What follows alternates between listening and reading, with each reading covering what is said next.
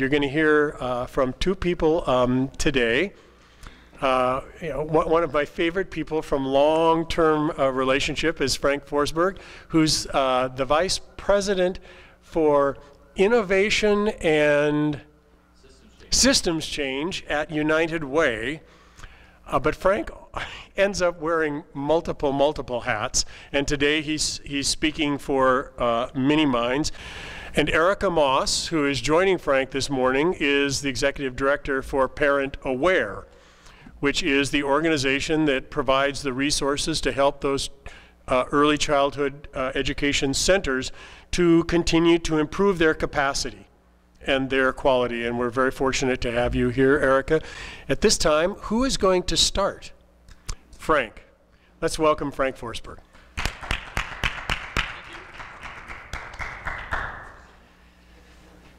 Well, good morning, or afternoon actually, it's probably afternoon. So it's great to see you, great to be with you.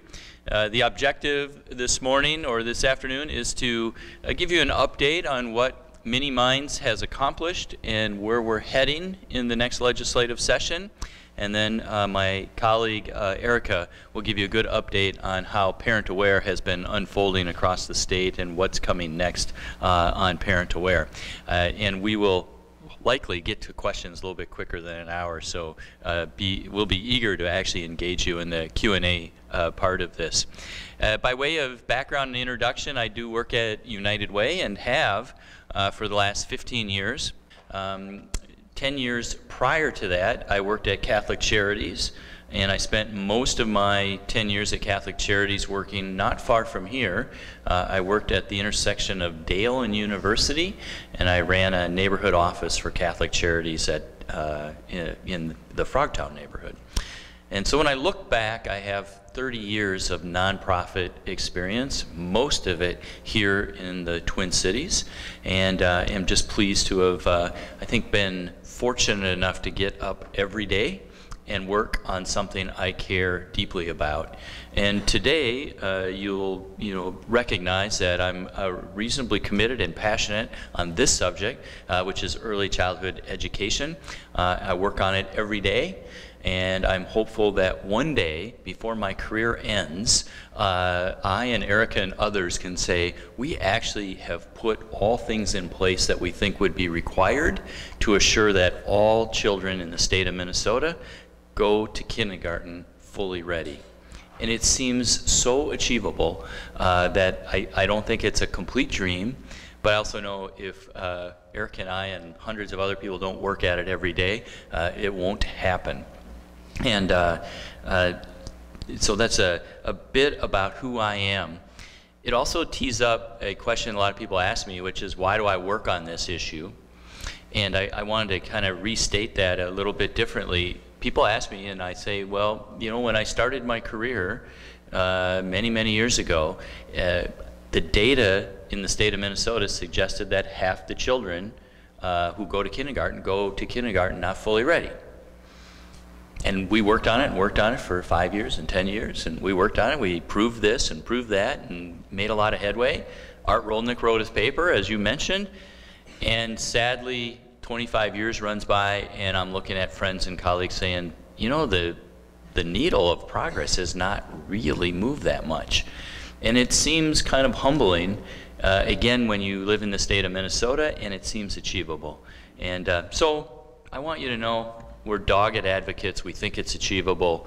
We're making headway. Hopefully you will see that in our slides. I want to give you an update on Start Early, which is a funders coalition, and also on MinneMinds, and then I'll pass the baton. So, Start Early.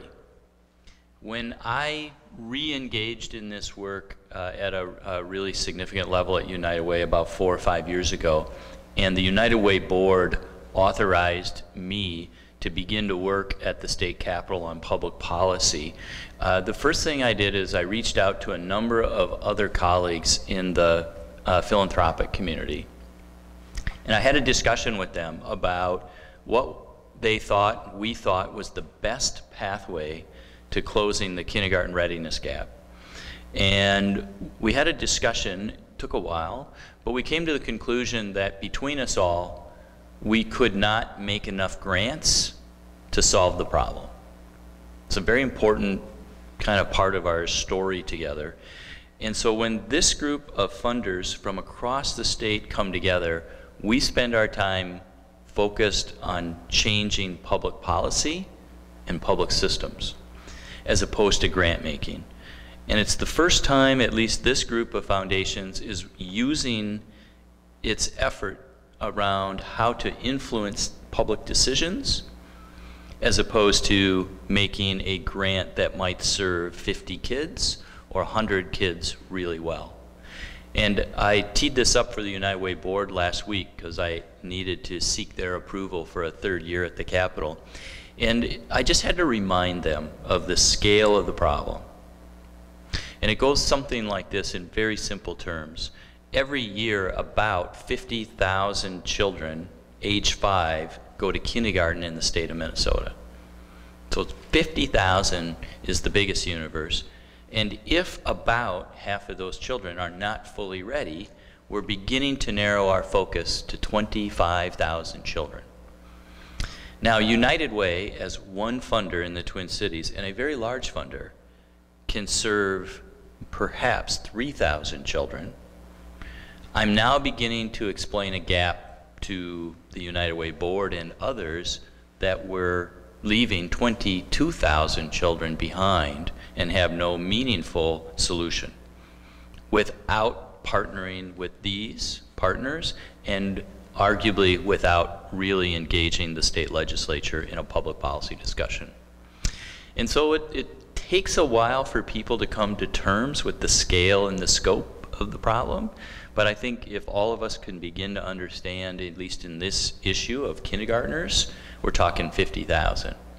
And if you roll it back to 4-year-olds and 3-year-olds and 2-year-olds and believe that the earlier we start, the better, now all of a sudden we're talking about 100,000 children perhaps who might need more immediate support. So again, scale matters, and I say that because it's a good challenge for this group of philanthropic organizations to make sure we're smart and that we stay on point with our influence in public policy. And these are skills that funders actually haven't practiced very much in the past. So we're still learning together. I'm very pleased from those conversations of 4 or 5 years ago, where maybe there were 7 or 8 foundations. We've now grown to 27. And it's a statewide coalition, and we know if you're going to be effective in public policy, you have to be statewide and have engaged voices and leaders all over the state. Once we agreed that we were going to work on public policy, we began to set our expectations, what I think is appropriately, and set expectations for the board, our boards. And as you know, setting expectations around time matters. Most people expect change in 1 to 2 years. They expect solutions immediately, and we thought that's actually not how this is going to work. So we began to share with all our stakeholders a 10-year vision, which began, it had both pros and cons to framing it that way, but mostly it allowed people to take a deep breath and realize we're not going to try to solve it today, even though we'd all like to. It was especially effective with legislators, because legislators had kind of grown accustomed to hearing early childhood advocates come and want everything right now, and it wasn't possible. So this had just allowed us to kind of set those expectations. And we had a 3-point agenda that we wanted to start with that we thought would really matter and change the course of early childhood education. The first point was leadership. This is, again, you got to go back 4 or 5 years. We really felt when we assessed the history of early childhood that we were lacking a level of public leadership at the state level. And our conclusion was that we wanted to advocate for the creation of a cabinet-level office that would be solely dedicated to early childhood education, and that over time could be the public spokesperson, the public leader, could have a bully pulpit, and could ultimately make better, more informed decisions on how state resources were spent that were now and are still now distributed over multiple state departments. So somewhere between 15 and 20 funding streams at a minimum exist at the state level that focus on one part of early childhood or another. And they flow through the health department, through the human services department, through the education department, and you can begin to see that the resources may not always be aligned as effectively as possible. But our solution was to create a cabinet level office of early childhood. Now the recession arrived, and it was not possible for us to get that done in that cabinet level way. But we did get legislation passed 4 years ago that authorized the state, required the state to do a national study on Office of Early Learning. The funders paid for that study. When the study was complete, we used it to work with the Dayton administration to take an open position in the Department of Education, a senior level position, and to create kind of the first Office of Early Childhood Education. And today, Melvin Carter, who many of you probably know, and his city council days were right here in this neighborhood, is a very dynamic and energetic spokesperson for early childhood education. And so for us, the first part of our vision, if not completely fulfilled, has progressed significantly, where we now have this public advocate at the state who travels the state, who works across departments to really champion early childhood education. So we're very pleased about that. The second part of our platform was all around accountability. And one of the things that the early childhood community, along with the business community, had identified as a weakness over the last 10 years was that the early childhood education system, if you will, was very diverse in terms of its delivery models. Everything from a home daycare to a school-based program and things in between. And that there was not a common set of quality standards and accountabilities that guided all of those diverse delivery systems. And because of that, there was an enormous lack of confidence amongst policymakers, business leaders, other stakeholders, that money invested in that system really produced high quality results. And so this was a notable issue. What we had at the time 5 years ago is we had the work of the Minnesota Early Learning Foundation, who had just completed a 5-year study and pilot testing of, in this case, the parent-aware quality rating and improvement system. And so what we put on our second priority plank was that we wanted to take the success of those pilots and be a big champion for spreading the quality rating and improvement system statewide. Now, Erica knows way more about the quality rating system, and she's going to speak next.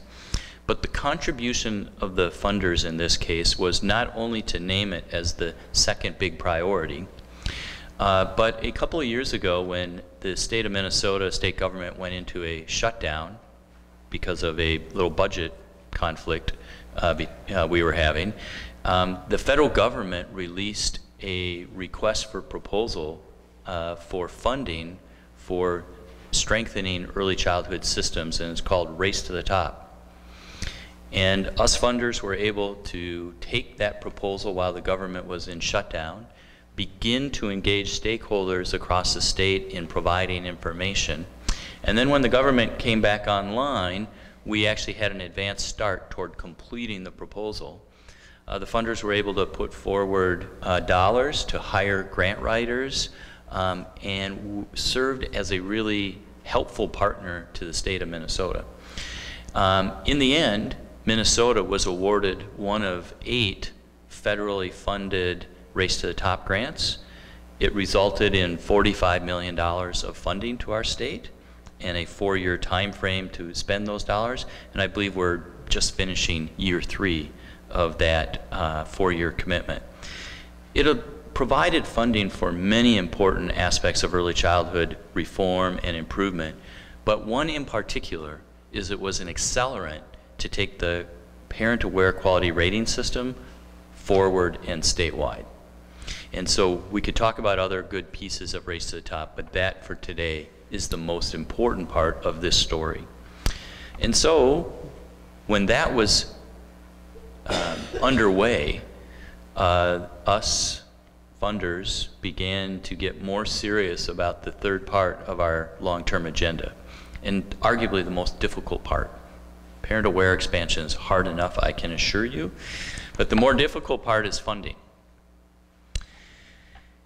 And the question at hand was, how would we convince policymakers to spend $150 million a year on early childhood education access so that the 20,000 low-income children across the state who were sitting on a waiting list somewhere could actually have access to a high-quality program.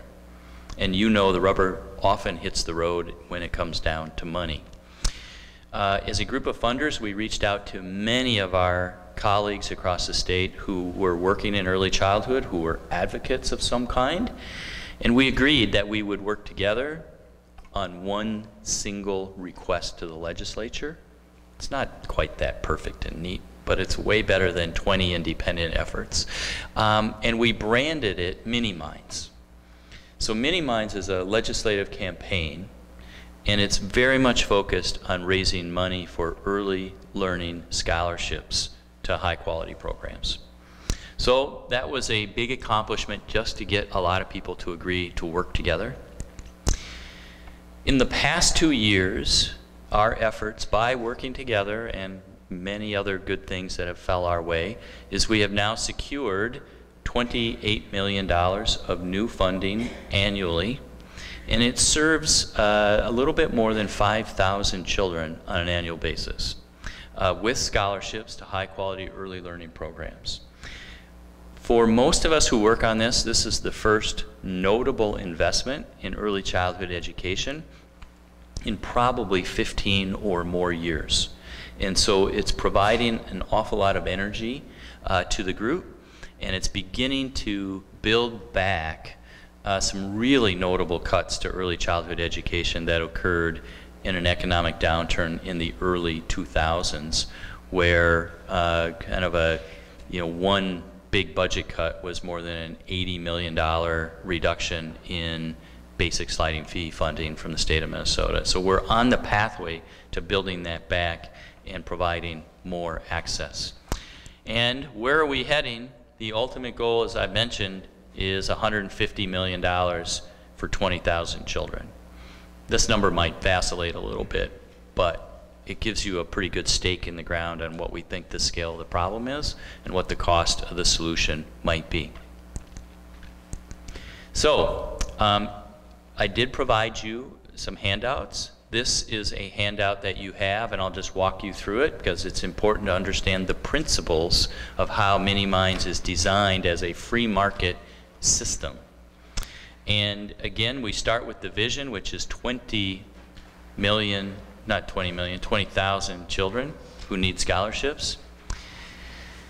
It's important to realize that we envision scholarships being directed by parents. So when their child or children receive scholarships, we want the parent to, who's I think the most informed advocate for their children, to make the decision on where that child would go for early childhood education. We also think a broad and diverse delivery system is good for parents to choose from and good for our state, because the delivery system across the state is different based on if you're in rural Minnesota or if you're in an urban environment. You have different choices. But in this case, we think there are about 5 main options that parents might select from. Licensed center-based care, licensed family child care, preschool programs that you might often find at a local church or a nonprofit. Public school programs. Many of our school districts run terrific half-day programs, Monday to Friday, 8 to 9, 10 months a year. And of course, we have a Head Start system that works across the state. All of these are good options for parents to choose from, but we want them to all be parent-aware rated and of the highest quality possible. And then ultimately, the return on investment ties out to Art Rolnick's great research and many others, where we know both the immediate result of kindergarten readiness, but also the long-term impacts on children's success in school and in life. That's our one-page pitch to legislators and other stakeholders. We use it often to kind of get our message across quickly. This is a rehash that it's $150 million for the annual scholarships that we need. Sometimes putting it in a pie chart helps. And the green is what we've achieved, and the purple is what's remaining. The purple reflects, if we translated it from money to kids, the purple reflects somewhere between 15 and 17,000 children who still need an early learning scholarship. This is an important message for us when we're out in the community, because we often hear from parents who are really frustrated because their child didn't get a scholarship. And I sadly have to explain to them and others, we have more purple than green, and we need to keep up the advocacy for more public investment. Legislative priorities for this coming year. This is draft. We're going to get through the revenue forecast in a couple of weeks, and then we're going to finalize this. But it gives you a good direction on where we're heading. We're going to continue the drive for scholarships. I think it'll be approximately $150 million. It could grow a little because we're looking to add more access to children 0 to 2 and not limit quite so much children 3 to 5. So we're going to expand so we get to some of those young children a little bit earlier. And a reminder for anybody who follows this part of the policy system real closely, that when the scholarships began to roll out 2 years ago, it came with a very defined limit of $5,000 per scholarship. And in the last legislative session, we got approval to lift that cap so it could be more flexible, meaning scholarships could grow to 7 or 8 or even $10,000. But we deferred the implementation until 1 year from now because we need to secure more public investment. We didn't want to shrink the number of children who are already receiving scholarships. We also want to make sure we support the Department of Human Services in their work on Parent Aware. As the Race to the Top funds begin to phase down in the coming year, our state is going to need to increase its investment in the quality standards, so that will be a part of our platform this year, is to support the required increased investment in Parent Aware. And home visiting. We have a whole part of our agenda that we want to bring online beginning this year, which is what are the best ways for us to invest in really young children 0 to 2 and their parents. And we have pretty good consensus that high quality home visiting programs across the state make a really significant difference in the well-being of those families.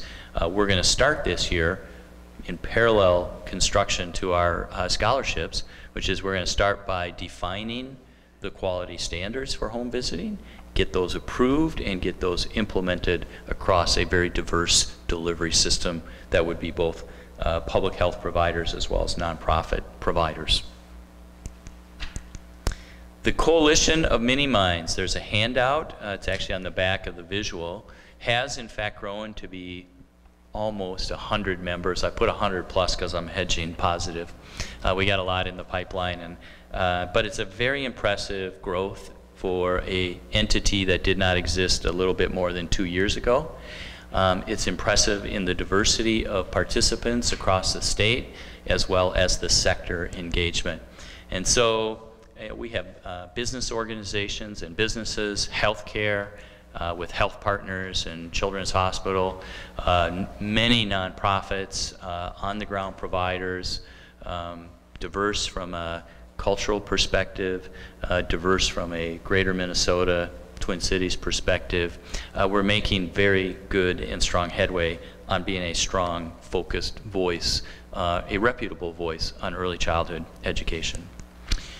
Again, the goal and my pitch to you is if you are interested in joining and helping in some fashion, we would love to have your help and an organizational endorsement, personal endorsement. You want to get engaged in lobbying, we would be happy to put you to good use and good work. So those are my comments, my update on Start Early and MinneMinds. I'm going to welcome Erica Moss to the podium. She'll work through the update on Parent Aware, and then we'll be delighted to answer your questions. Erica?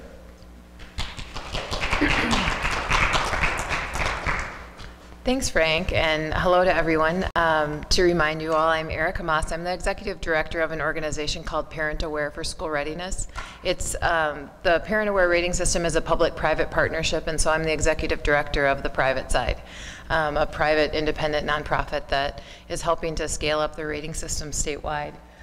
And I'm happy to be here today to talk with you about to give you an update on Parent Aware. And so just for those of you who are less familiar with the Parent Aware ratings, it's a little bit hard to explain. It depends a lot on the audience of who you're talking to, but I'm going to give you all three parts of it because you might have an interest. So the first thing that Parent Aware does is it helps childcare and early learning providers demonstrate and improve their quality.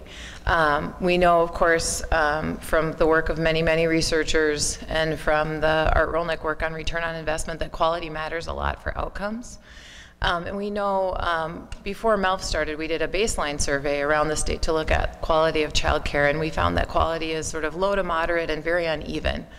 So it depends a lot on where you are, what's available to you and your family. The second point is about helping parents find quality. So Minnesota is sort of unique in using our this tool, Parent Aware, to help parents find quality. About 3/4 of Minnesota children ages 0 to 6 have all of the adults in their home working. So those kids are somewhere outside of the care of the parents or adults who are primarily responsible for them during the day. Obviously, the quality of the places where they are matters. It's about a $1.4 billion industry a year in Minnesota, childcare is. As a parent who pays out of pocket for 2 young kids, I can tell you that we spend more in a month on childcare than we do for our mortgage in our family, and I don't think that we're unique at all. And then finally, for parents, we know that it's difficult for parents to spot some of the best practices that childcare providers can use to get kids ready for kindergarten. And it also puts parents in sort of an awkward position if they're going to check out a childcare provider for their children, to go to say, what kind of education and background do you have? And hear the response and say, okay, can I see your transcript? To verify some of that information, or to say, okay, you're using a curriculum. And then as a parent, so you are using a curriculum, okay. Which one is it? Okay, I don't know very much about that. So you very quickly get yourself into a position where you're in over your head. And so a big part of developing a rating system was to help parents, to give parents some of these important pieces of information. And I was just looking back today, it's been a while since we've done it as a state, but I was looking back today at something called a Household Child Care Use Survey that the Department of Education, or the Department of Human Services, does from time to time. And even when we did the last one about 6 years ago, we were asking about about rating systems and about Parent Aware. And in that survey, a statewide survey of parents, 88% of the parents said that they would find ratings helpful. And disproportionate numbers of parents of color, non-English speaking parents, and low-income parents said that they would find that kind of information helpful as they were making choices for their kids. So we're really excited to be partnering with the state now to get to a point where Parent Aware is available statewide. And the final thing that Parent Aware does, and what Frank was talking about, and the place where the rubber really hits the road, is it helps kids access quality. So we're in a position in Minnesota where there are not enough quality slots.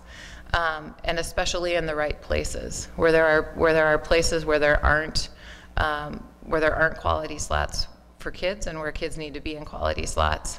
So that's a big part of what Parent Aware is working on. And then finally, of course, this is the point that MinneMinds is directly working on, not enough public resources to put kids in quality slots. So even if we had spaces available in childcare, for example, there isn't funding to cover the costs of kids attending those spaces. So those are all of the things that, that Parent Aware helps with. I really think about Parent Aware as a framework. You know, in and of itself, it doesn't really do much, but what it really does is organize a whole bunch of other things. So it organizes standards to help providers implement the things that help kids get ready for kindergarten. It organizes government investments and allows for those investments to be tied to quality so that we can advocate for things like scholarships and say that there's some quality assurance on the other side. And just a little bit of national context, so Minnesota is among about 38 states operating a system like Parent Aware. And I would assume that'll probably grow to 50 based on some of the work that's happening right now in Congress. And I would say, in terms of Minnesota, where we are with Parent Aware, we sort of see ourselves, in particular because we got some early funding and Race to the Top dollars to help expand Parent Aware as part of the leading pack on trying to figure this out. And it's really, really great to be in a situation now where, because of Race to the Top, many states are quickly scaling up their rating systems and are doing a lot of research and learning a lot, and we're able to share what we're learning with other states and to learn from other states as well. And I think that's going to make us all move forward more quickly. So we're really excited about that. And talk about Parent Aware. So as of January 1st, 2015, Parent Aware will be officially a statewide program. Right now, as we speak, we're recruiting child care providers in every county of the state, and we actually have at least one rated provider in every county of the state. So we've grown quite quickly. In 2012, basically, was when we said we were going to be scaling up statewide, and here we are. It happened pretty quickly. So that's really, it's a great milestone for us to hit as a community of people working on this, and we're seeing such great success across the state in greater Minnesota as well as in the metro area. And I'll talk a little bit about specific provider groups. So right now, in 2014, we saw pretty strong growth. We're over 2,000 childcare and early learning programs participating now in the rating system, closing in on our 2014 goal of 2,600. I'm not sure we'll quite make the goal, but we'll get pretty close this year, which is great. When we were putting together the Race to the Top application, the actual guidelines of the application say to set ambitious yet achievable goals. We set really, really ambitious goals, some of the most ambitious goals in the country, and we're happy to be really hitting or getting close to those goals. I'm going to just pause for a second and talk a little bit about the nuts and bolts of Parent Aware for those of you who don't know. So why it's so important and why it's such a milestone to hit 2,000 or surpass 2,000 rated programs is that Parent Aware is entirely voluntary. So no child care provider, no early learning program is forced to get a rating. Providers volunteer. They raise their hand and say that they want to participate in the program. That's the first step. And so we've seen over time more and more providers raising their hands in response to the incentives that are available. So you can think about the growth in early learning scholarships and the possibility that rated providers could serve scholarship children as being an incentive. And also we're seeing, when we survey providers, in particular home-based family child care providers, that they're really starting to see Parent Aware or participating in Parent Aware as an important part of their professional development. There's a lot of training and education that happens with providers who participate, and it's being elevated in the field as a way for providers to engage in professional development. So we're really proud of that fact. And I wanted to just highlight, we just recently looked at data for which providers we're serving, so looking in a little bit more closely. And so you can see here so these are providers, self-report of providers, which languages they speak in their program or what the primary language is of the home-based child care provider. You can see that we're doing well in Oh my gosh, I'm sorry, I forgot to put the key up here. The red is for child care centers, and the blue is in family child care homes. So you can see among English-only speaking programs, we've got about 50% penetration in centers and a little less than 10% of family child care providers. That's statewide numbers. In Spanish-speaking programs, 20% of the centers and about 50% of the homes. Somali, 40% of centers, a little less than 40% of the, 40% of the homes, a little less than 40% of the centers. And then among Hmong programs, programs where the providers are speaking Hmong in the program primarily, more than 40% of the homes are rated and 70% of the centers.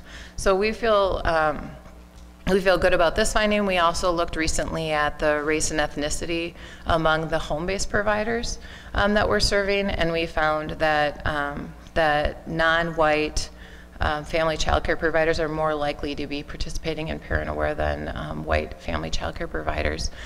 So these are really important things as we grow as a program to note where we're doing well. And then I think immediately you go to the next step, right, and say, okay, well, how big are these groups really, and how can we grow the number of Hmong licensed family child care providers and get them rated? And that's something that I don't know how familiar you all are with the work of an organization called Think Small, but they recently got a grant that's specifically for that purpose. So working with child care providers in immigrant communities who are serving children but who are not yet licensed, and working first to get them licensed and then going on to do additional work to help those providers get rated. Just to talk a little bit about the kids and where the kids are, I can use my little pointer here. So we have right now, at the end of 2013, we had 38,400 children with high needs in 3- or 4-star rated programs. This is, in terms of setting ambitious yet achievable goals for Race to the Top, this actually far exceeded the goal for 2013. We feel great about the work that's been done to target child care providers serving low-income children and bring them first into the rating system. A while back, the United Way, during the Parent Aware pilot, funded an approach of bringing in targeted providers early and giving them about 6 months of intervention prior to them receiving their rating. So we were able to, with expanding Parent Aware statewide, expand that program and use that program specifically to target providers who are serving low-income kids and bring many of them into the rating system. 28% of children ages 0 to 5 using the Minnesota Child Care Assistance Program attending 3- or 4-star programs. So obviously some of these kids are the same kids, but this is another thing that we look at in terms of our success. So the Minnesota Child Care Assistance Program is our government-funded subsidies that help children access child care while their parents work or go to school, and already seeing a lot of those children in highly rated programs. And in the last probably 3 or 4 years, we've actually seen movement of kids using those subsidy dollars from informal care into more formal care, in particular into center-based care. And so that's something that we're trying to understand more about, but we know that it is in part due to some regulations that were introduced requiring that informal care providers take CPR and first aid training, that resulted in many kids moving into more formal settings. And then finally, as Frank mentioned, over 5,000 scholarships are in play right now.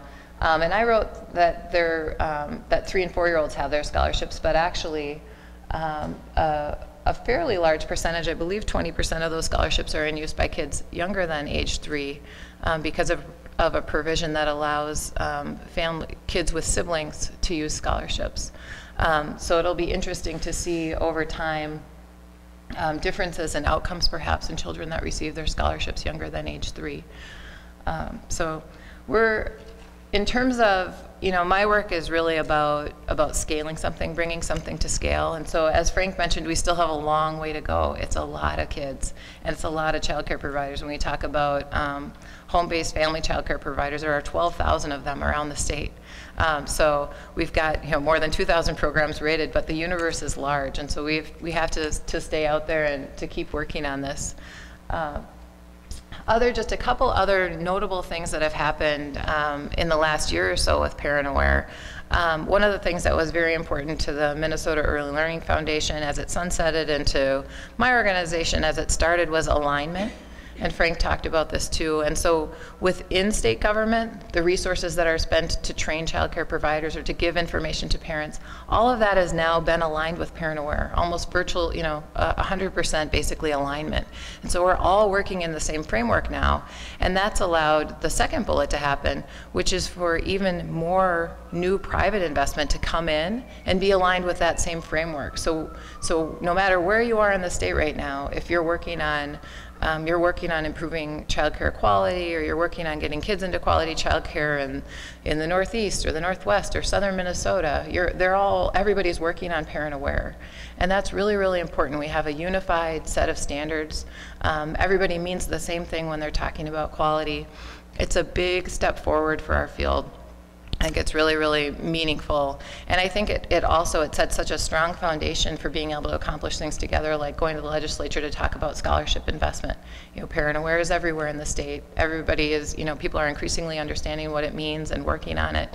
And that brings us closer as partners. So that's a really great thing. And then, of course, there's been some new investment, not only in scholarships, but there's been investment in that child care assistance subsidy program where now the first increase that's probably come in 5 or 6 years maybe was to increase the rates for children attending 3- or 4-star rated programs. So now the highest rates in that system are for providers who've attained a 4-star rating. This is a little bit off topic, but I talk about it wherever I go because it's one of the favorite things about my job. We spend a lot of time trying to get in front of parents and to talk to them about the importance of ratings. And so we've seen recently a large increase in terms of awareness of ratings. That for us is just the first step. We're really working on changing parents' behavior around the way that they choose childcare. So we really want to see parents, when they're looking for childcare, choosing based on ratings, talking to their friends and family about ratings, giving those kinds of recommendations, and then of course asking childcare providers whether they have a rating. We really think that to sustain Parent Aware over the long term, as a childcare provider, you might do it the first time because you get a grant or some free training, but you're not going to do it the third time. You've already had the training. You're going to do it the third time because parents expect you to be providing a certain level of quality and expect you to have a rating. So that's what we're working on. We work together really closely with the Department of Human Services and other partners. We have information about Parent Aware that goes out through county social workers when families receive child care assistance subsidies or when they receive their scholarships. They're certainly hearing about Parent Aware WIC clinics. There's a multi-language phone service available. Parents anywhere in the state can call an 800 number and receive a child care referral and information about Parent Aware in their home language. Pediatricians, I'm super excited. We have individuals from Health Partners on our board, and I know Health Partners is also working together with MinneMinds, and they're rolling out a clinic-wide strategy to talk to all parents of young children as they come through Health Partners clinics about the importance of early childhood education, about the importance of reading to their children, about brain development. These were things that were probably done in isolated instances, depending on who the practitioner was in the past, and they're really working on building that into their system, and it's really, really tremendous. We're hoping to use that as an example to share with other healthcare providers around the state. And then, of course, early childhood family education, Head Start, home visiting. These are all places where we're trying to get the word out about Parent Aware. And then finally, so the Race to the Top work will continue into the first part of 2016. There's been a little bit of an extension so that we can spend all of the money. Some federal help is actually coming. One of probably the only things moving in Congress right now is a reauthorization of the child care funds that flow to Minnesota and other states, along with some really strengthened policy that makes that program work a lot better for kids and their families. We will be, the State Department of Human Services will be looking at the Parent Aware standards, so the actual things that child care providers need to do in 2015. And finally, bottom line, And why I'm not going to give you any to-do items, because you should do what Frank asked you to do, is that increasing access to quality remains absolutely critical. We cannot truly move the needle on this without getting more kids in high-quality programs for the amount of time that they need to be in those programs to get outcomes. So that concludes my remarks. I think Frank and I are going to share questions. Thank you. Thank you, Tara. Maybe I missed it because I was distributing the cards. I should get right here. Sure. How many consultants and mentors are there going around the entire state, both checking with the ratings, but also helping to build the capacity of these child care centers? Yeah, that's a great question. So I don't know what the sheer number is, but they work, they're individuals who are located in local communities throughout the state. I think there are about 13 regional offices where people are stationed, and we have both what are called quality coaches. So these are individuals that would go into a child care center, into a home, sit with the provider, kind of watch what's happening, set a goal for a rating, help them fill out the documentation that they need to, all of those kinds of things. And we also have a growing core of professional development advisors. So we're really interested in helping providers. For a long time, it was just sort of like, oh, take 30 hours of training. And people took 30 hours of training. And we've really been focused on organizing that training to mean something and to amount to something. So to try to help providers see a clear pathway for themselves to progress in their own education. And so we also have professional development coordinators and advisors around the state. And as far as we've seen, as it stands right now, we actually, this is one thing I can say, we have enough coaches to meet the capacity or to meet the demand for rating. So of those providers that raise their hand and volunteer, there are resources available for them, a lot of resources in terms of reduced cost training, coaching, professional development supports. Great. This is also for you, Erica. So this is a question that has to do with the fact that children are spending most of their time situated in families. Mm-hmm. And I do believe, at least in my neighborhood, there were like child care cooperatives where parents would sort of work with each other. Mm-hmm. And this question is, could MinneMinds, Parent Aware be working with groups of parents that would be coming together to share child care responsibilities and help them improve their quality? Yeah, this is a little bit maybe of a technical answer, but I think the answer is yes, as long as those are in the context of being licensed, I suppose. As it stands currently, I think it'd be possible to look at doing something. This is something that we've talked about also in terms of, there are still a lot of families that use family or friends or neighbors to provide care for their children. It's something that I certainly did when my kids were really little. They weren't in a formal kind of child care arrangement until maybe they were 1.5 years or 2 years old. And so thinking about existing resources and capacity, in Minnesota, in every school district, we already have a strong early childhood family education program. It's really has been, I think, maybe statutorily focused on families, but maybe opening that up a little bit to be able to provide resources. Oftentimes those teachers do visiting to child care programs and coaching. That would be another way to get at that. This is again for you. This has to do with the possibility of experiential learning for students, mm-hmm. Especially high school students, maybe students that are having a hard time connecting what they're learning in school with real experiences. Mm-hmm. Could there be some kind of program that might connect these students with quality childcare places where they might get interested in early childhood mm-hmm. education and improve both the kids that are coming into kindergarten and maybe help these kids actually graduate from school? Yeah, absolutely. It's a good question about how you operationalize it and bring it to scale, but I know from my own experience at my children's child care center, we frequently have kids who graduated from that program who come back and help. In the afternoon, we have people who are pursuing their degrees or just getting started in degrees in early childhood, and also high school students. It's again just a question of where an idea like that would live and who could bring it up to scale. Okay, this is a series of questions, again for you. Sorry, Frank, I'll be over here.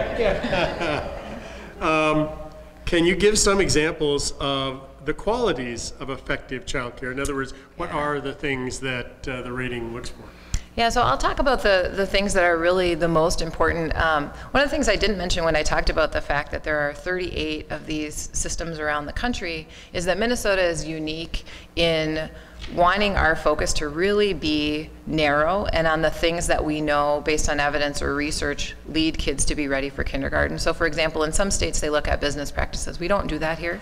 It's not that business practices aren't important, it's that they're not the most tied to children's outcomes. And the things that are the most tied to children's outcomes and what we're really interested in working on right now is about working with providers to help them be really intentional in their practice with children. And you know, it starts with having a plan for the day. When somebody's at a 1-star level, it's just about thinking about it. What are you going to do this week with kids? And then as you progress up the star levels, it involves implementing a curriculum. So you have a formal plan for what you're going to do. You're trained in that formal plan, and it's not about like, let's do A on Monday and B on Tuesday. These are really little kids. So it's about what does the environment look like? How is it structured? How are you going to manage that child's day? What kinds of experiences are going to be available to them? How are the children going to direct and interact with those experiences? How are you going to support children?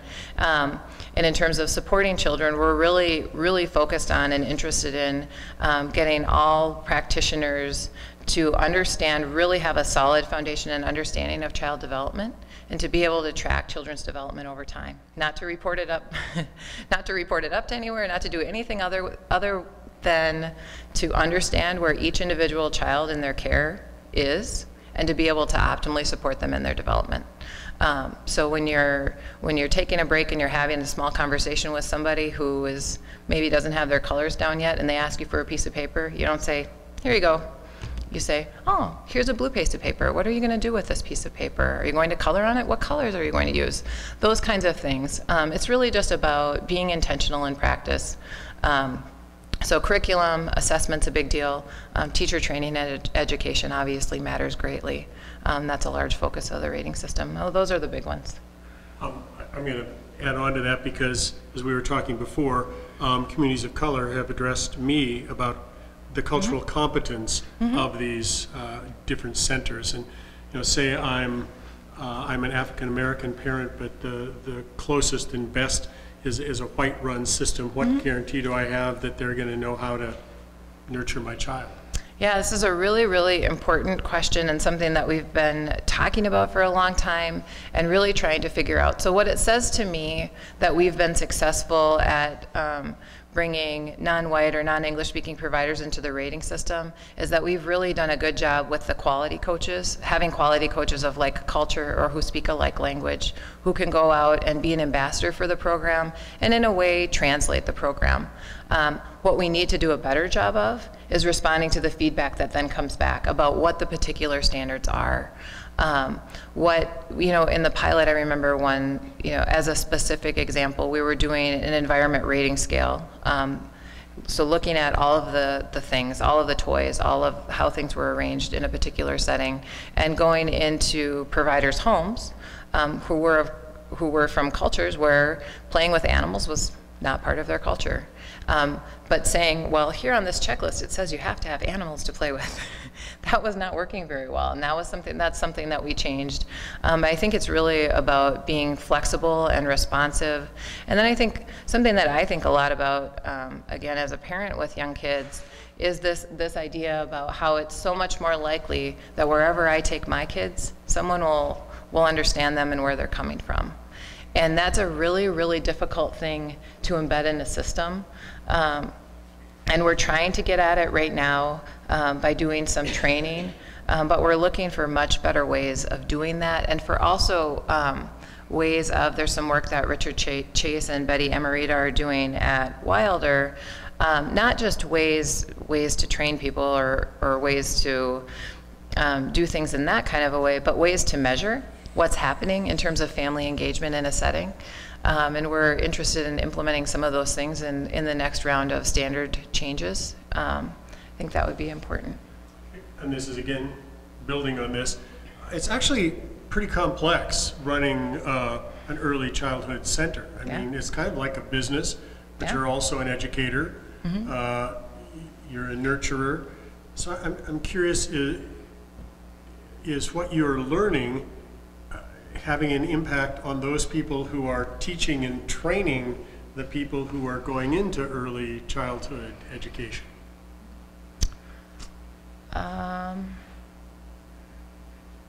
I think it's probably too soon to tell what's going to happen with the provider supply. I mean, I can say that it, in terms of who's signing up or who's eager to voluntarily become rated, somebody who's just getting into the business is much more likely to immediately say, this is amazing, I'll take advantage of this opportunity right away, than somebody who's maybe doing, been providing care for 15 or 20 years and who might have more of a reaction like, I've been doing this for a long time, I don't really want to put my business on the line, I have a good reputation in my community, those kinds of things. So I think we'll see over time. I mean, I think certainly by design, having getting back up to the highest level, the idea that the Early Learning Foundation put forward of having a market-based system for delivering early care and education is both that parents be able to find a place that feels really good and right for their family, whether it's a home or a school or a center, and also that that providers of any of those types who are able to deliver what we're looking for in terms of quality outcomes be rewarded and hopefully enticed to have businesses. But I think I would be remiss if I didn't point out that nobody's getting rich running a childcare. And in fact, a lot of people lose money doing it. And so rates need to be addressed. If we're really going to place a priority on this as a community, we need to be realistic about what we're asking people to do. I promise you'll be able to sit down at some point here. Do Head Start programs get parent-aware ratings? Yes. Head Start programs are eligible for parent-aware ratings. I think we have maybe 92% of Head Start programs are rated, and those programs say the #1 reason why they raised their hands and volunteered is because of scholarships. And I can't remember if you put this in your presentation, but does the rating system cost the child care centers anything? It's free. So providers volunteer. It's a free rating program. And actually, there are you get things when you sign up. So you get free training or grant money, access to resources. I mean, here's a question about. In this state, we've made these ratings voluntary. This question is asking why? I mean, why shouldn't we just be, if you're going to do childcare, you have to be rated? Yes, I was reflecting on this recently, talking with some colleagues about why it was the case that it was voluntary. In some states, they do say, step 1, licensed, you get licensed and you're 1 star, and then you're in the system. And they have folks participate in that way. And I think because these are small businesses that we're talking to and working with, we felt it was important that they have the option to opt in, and that we make a system based on rewards and incentives rather than it being more of a regulatory system. My personal feeling, or one of the things that I thought about a lot, is that you value something differently when you raise your hand and sign up for it than when somebody says you have to do these things. And even as it is in a voluntary system, a lot of the pushback that we get from providers is that they feel like it's being forced on them, and government's coming in to further regulate their small business. So I think that reaction would be much, much stronger in the context of a more mandatory model. Again, are you gathering any data in terms of the advantage that early childhood providers are experiencing because they are rated 3 or 4? Has that made a difference in the number of people coming to them? Whatever. Yeah, this is super fascinating. So we just launched a new website in August, so it's just maybe 3 months old or something. And now I spend all day long sitting in front of my computer screen looking at Google Analytics, because there's so much information that you can get from looking at who's using your website, what things are they looking at, how long are they staying, all of those kinds of things. And so there's nothing definitive yet, but what we've seen since that website launched, and the site does give rated providers a position of prominence, is that parents are clicking more often on rated providers, that they're looking at those profiles for longer, so they're spending more time looking at those providers. Anecdotally, I have providers who call me. Most of them who call me are upset because the woman down the street who has a child care is getting all these calls and she's not getting any. So I don't know if that's true or not. But we've done surveys of parents whose children attend rated programs for probably the last 6 or 7 years, and over time we've seen a steady increase in the number of parents who know that their child is in a rated program. Most recently we saw some incredible data. 60% of parents with children in rated programs said they would pay more for a higher rated program, and that they would consider a rating the next time they chose a program. So I think we're at the beginning stages of seeing the market respond, but we feel really, really good about the service that we're offering to parents, and of course, the fact that it's backed by ongoing research. United Way and my organization together are funding research to make sure that the things that we're asking providers to do are the right things for kids, that kids are actually making progress. So, yeah. I'm just going to do this last one, and then I'm going to call up Frank here. Glad I brought Eric. The Child Care Assistance Program, is the money that's given out there, do they require they come to 3 or 4 star rated, or is it only the scholarship money that's 3 or 4 star rated? Yeah, so right now the scholarships can actually be used with any provider who's participating in Parent Aware. So we haven't yet limited the use of the scholarships to the 3 or 4 star level. That's something that we did during the pilot in St. Paul, because we were pretty confident about the supply that was available. But as we look at rolling out Parent Aware statewide, and some providers just having had an opportunity to get rated for the first time, it seems a little premature to limit scholarships to 3 and 4 stars. In terms of the Child Care Assistance Program, this is actually probably one of our top agenda items, along with scholarships this session at the legislature. The Child Care Assistance Program is not currently tied to ratings.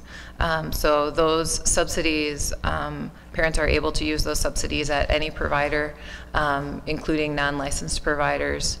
And it's something that we feel strongly that we're getting to a point where there are enough rated providers that it could be possible to tie the 2 programs together. It's important to think about the scope of each of these programs. So scholarships right now, we have $28 million a year. The Child Care Assistance Program, when I looked a couple of weeks ago, probably spends about $170 million a year on children ages 0 to 5. So we want to make sure before we make that kind of shift for kids and families that parents are able to find a rated program, that we're not unnecessarily burdening families, making them go an extra 3 bus stops to get to a rated program, things like that. So we're being really careful to be aggressive in making that link, but also to be intentional about how we do it and making sure that there aren't any unintended consequences for families. Thank you very much, Eric. I might call you back, but I'll just sit down and let Frank stand up for a while here. This is a good question. Frank, what is the MinneMinds strategy for educating legislators about MinneMinds, about early child, and not just people who are elected, but maybe even people who are running as candidates in the elections? How do you go about reaching them and letting them know? Well, let's start with those who have been elected. We do 2 things for sure. One is we always host at least one, if not multiple, educational opportunities for legislators as a group. If anybody who's done that know that that's a little bit hit and miss. We might pick up 10 or 15 legislators at any given educational opportunity, and then the rest of it is just basic hard work one by one. And so given the fact that we have a broad coalition, we've got quite a number of us who are able to go spend time with legislators. And if it's 15 minutes or a half an hour or an hour, whatever time legislators are willing to offer, we're willing to go sit down and have that educational discussion. We find that that works very effectively. And then, as you know, it takes repeat visits for anybody to kind of really learn and understand. And so because, again, we're statewide, we have colleagues and stakeholders all over the state who can go for coffee with their elected officials and actually continue to invest in that educational experience. And does MinneMinds offer training for, say there are people here who would be willing to talk to their legislator? Will there be sort of little group trainings so when we go we're all sort of saying the same thing? And yes, two things. We have a website for anybody who wants to go visit. I think if you just Google MinneMinds, you'll certainly get there. There's all kinds of educational tools there. But one technique that we offer is a speakers bureau. It's a very standard speakers bureau, so you would sign up for that, and then we do provide the training, again, for all our stakeholders so they feel even more prepared, more comfortable out sharing the message about the scholarships and about MinneMinds. This is just a very nuts and bolts question, because you have a very important job at United Way. Does MinneMinds have a staff? I mean, does it have somebody who's working full-time for MinneMinds, or is it all people coming together and using a part of their time to achieve the goals? Yeah, it's a combination of efforts. So first of all, people like myself who work at United Way, or Erica who works at Passer, quite a number of us form a executive steering committee for MinneMinds, about 10 or 12 of us. I don't know how much time each of us gives to the collective effort, but as an example, I might be investing 1 to 2 days a week of my time. Erica is giving a notable amount of time as well, doing these presentations and participating in the strategy sessions. And then what we've done is we've hired a handful of outside consultants. So Thunheim Communications provides nice materials you saw today. And we also have outside lobbyists from Baker Daniels. So it's a little bit of a team of leaders like myself whose organization is deeply committed, who give us portion of time, and then outside paid consultants who round out the collective team. So not a traditional, here's your staff person model. But I think it's in the spirit of a collective effort.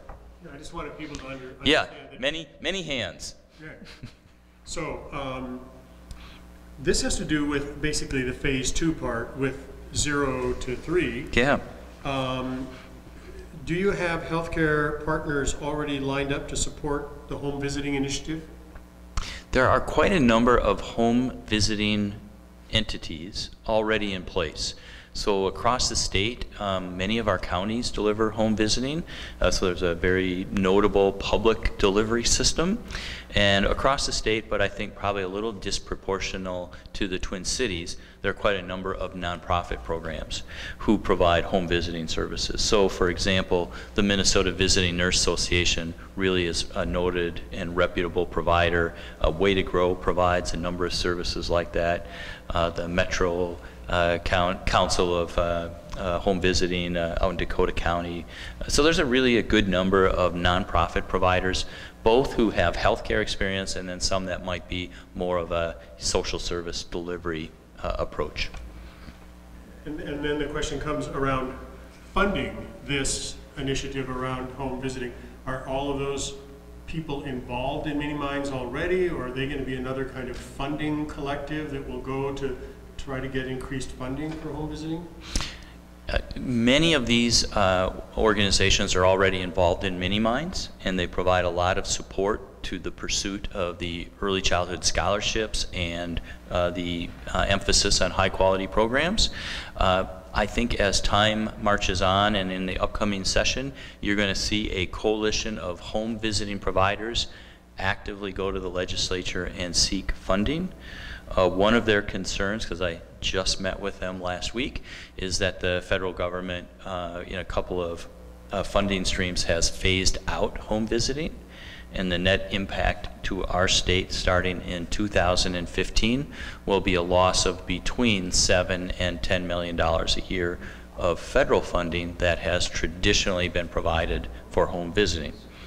And so they're quite urgent about this issue, and they should be, and so I think you can expect that coalition to be active at the legislature. Since, I think it was about 3 years ago now, both Columbia Teachers College and Stanford School of Education were realizing how important this 0 to 3 is, that kids come to early childhood education at age 3, and doggone it, they've already got huge deficits.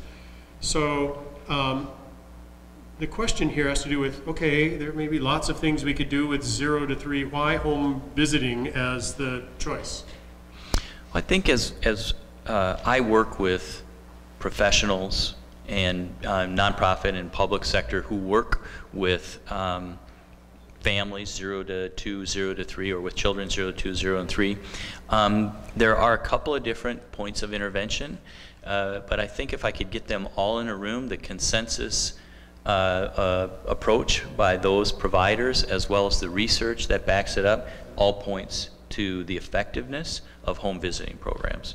There are other good interventions, but I think there's pretty good consensus on the home visiting as a cost-effective way to transform the skills of the parent, and to see the impact not only on the child that might be most immediate, but often on the other children, whether they be older or maybe younger than the primary child they're there to pay attention to.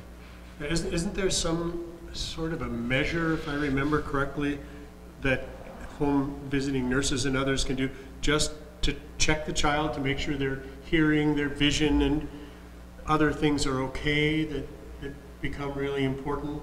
If you don't have access to that, your kids could be behind because you don't know that their ears are plugged. Or yeah, well, you're getting a little past my pay grade, but I think about this in two ways. Actually, I've been spending a lot of time with Generation Next on screening by age 3.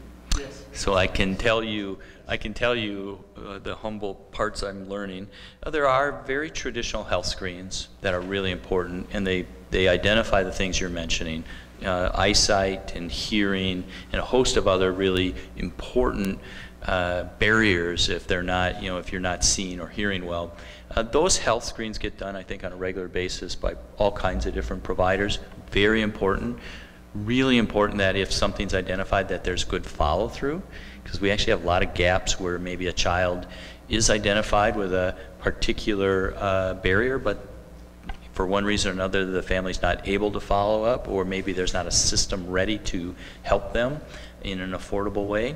And then second, what the school system has provided to their screening over the years is more of a social and emotional assessment of how well is that child participating in groups, what are their skills in communicating verbally and in other ways.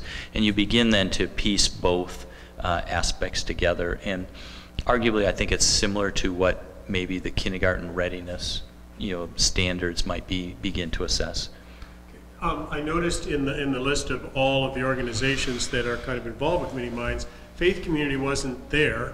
When I was the director of the St. Paul Area Council of Churches, we learned that a little over 1 in 5 congregations has an early childhood program in their building. It may not be their program, but in their building. Are you reaching out to those faith communities to let them make their child care provider in their building aware of what's there? Well, I think when I come back, I'll make sure that bubble's on there, that it says faith communities. We are reaching out, I think, pretty well. The Minnesota Council of Churches is a notable and engaged member. Catholic Charities and just a host of different faith-driven organizations have signed on to support MinneMinds and are very active. So I'll add that as a unique bubble. Probably more we could do within faith communities, but I feel pretty good about the engagement we have right now. Okay. This is, Erica, if you can come up too, because then we can thank both of you here at the end. But this has to do with you know, we're getting more money for children to be able to go to quality early childhood education providers. Is there some thought also of providing funding for scholarships for people who want to go into early childhood education?